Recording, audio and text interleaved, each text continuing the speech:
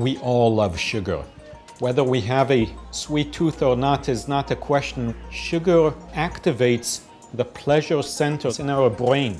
And yet, sugar overconsumption underlies a metabolic syndrome, promoting obesity, diabetes, fatty liver disease, cancers.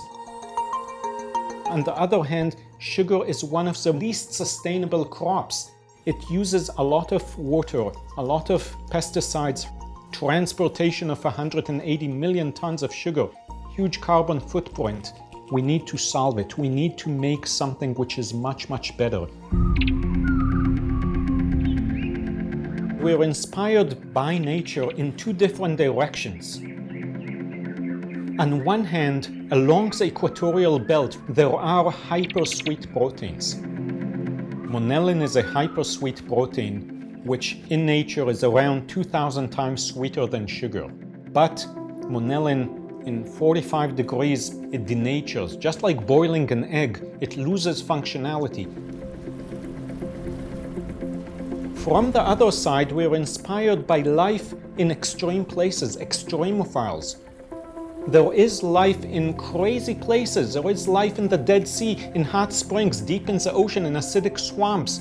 In all of these places there is life, and where there is life there are proteins. And the question is, how do you bridge the gap between the amazing functionalities found in nature and the harsh environments, the protein hell of the mass food market? A protein is a necklace of pearls, and we can change, mix and match the sequence of the protein. It is still the same pearls, we just have a new arrangement of them. So what we do is we build a new protein that on one hand is inspired by life in extreme conditions, and on the other hand is inspired by monellin. We do that by AI-CPD, Computational Protein Design, the ProCube platform. So before, this loop was longer and less rigid, and we made it shorter and more rigid, which makes the whole protein more stable.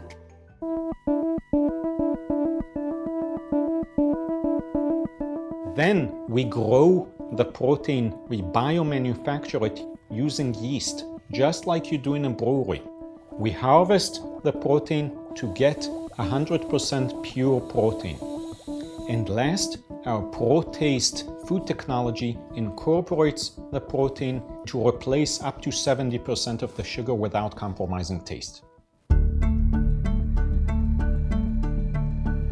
People's palates vary because it depends on how many taste buds each person has on their tongue. People who has a lot of taste buds are probably super tasters, and it is genetics. My name is Inbar Zucker. I'm the head of sensory evaluation and the food technologist at Amai Proteins. Good afternoon, everybody. Today we have 6 sessions. This is the first tray, and then you have another tray. Around 5% of the population are super tasters. They are very important to Amai because there's no substitute to the human tongue. We screened a lot of people, and we take only those who have very high sensory sensitivity. עכשיו לבלוע, לצקצק ולדרג.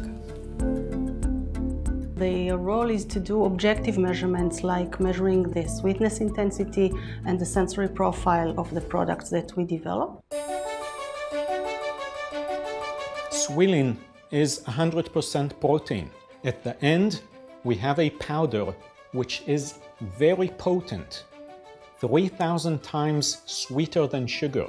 So 1 kilogram of our powder replaces 3,000 kilograms of sugar.